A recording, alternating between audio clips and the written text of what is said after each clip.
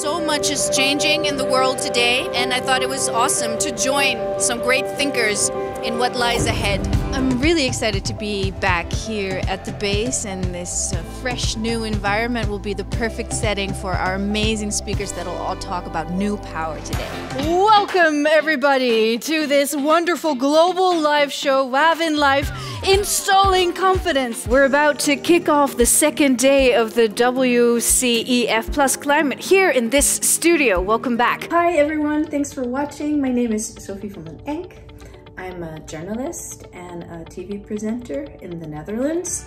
And I also work as a moderator, usually for big live audiences, but everybody knows that sometimes it's necessary to gather virtually.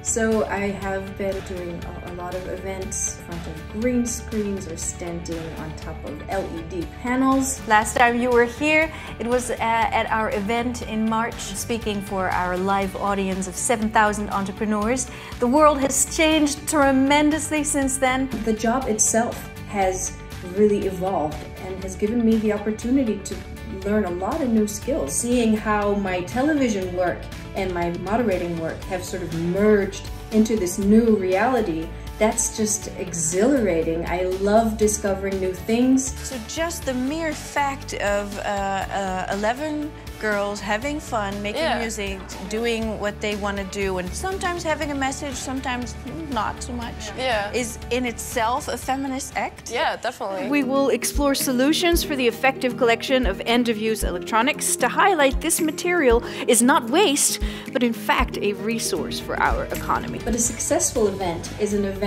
that really engages the audience. The moderator is the key to that success. You have to be the one that asks the question that no one really dares to ask, but that is on the top of everybody's minds. What motivates you so much to work towards circular economy? Since Australia now joined the Eurovision Song Contest, would you have ever considered participating one more time on behalf of Australia? I'm Irish. I was born in Irish. You know, I was born in Australia, but my blood is green. What are the major developments in the European Union in the field?